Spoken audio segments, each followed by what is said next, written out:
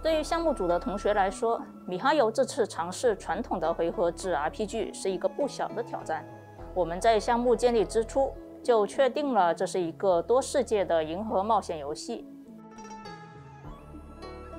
在崩坏星穹铁道中，我们希望能创造带有差异感的箱庭世界，同时也想把瑰丽的国风文化展示给大家。但是国风有很多种，我们最终确定了想要给开拓者打造一个科幻的国风世界。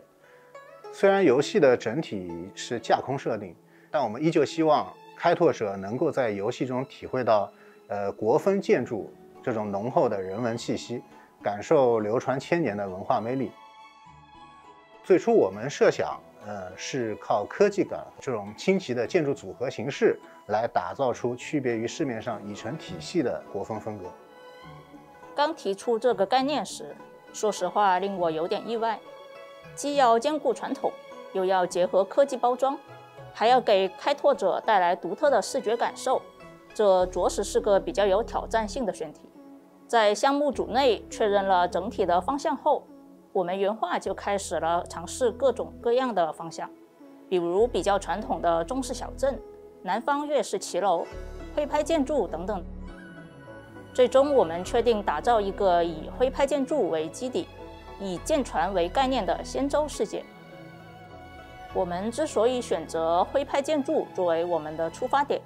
是因为感受到徽派建筑自身大多色调纯粹，留白较多，延展性比较强。这些特征都有助于我们在后续的场景制作中糅合关于科技感的想象。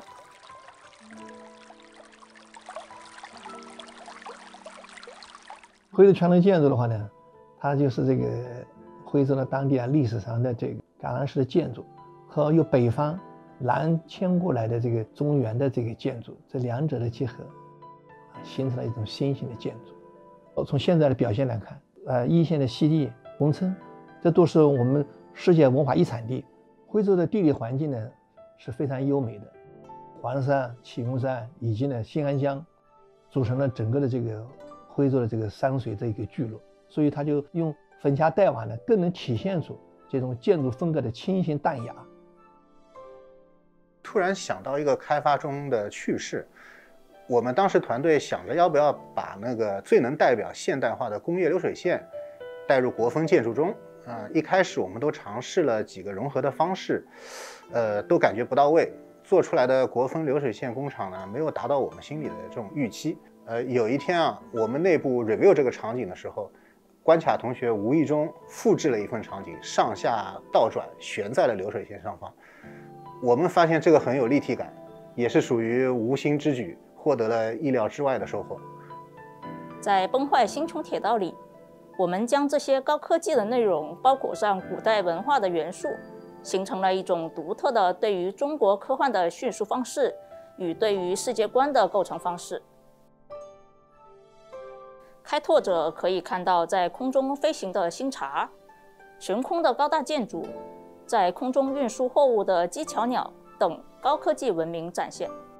我们不希望生硬搬运徽派建筑，而是要打造一个充满生活气息的仙州罗浮。我们所期望的仙州罗浮会保留一些复古的市井烟火气与生活体验感，因此在街巷店铺的设计时加入了许多的人文设定。你可以在街边听到相声与吆喝，也可以穿梭在不同的店铺之中。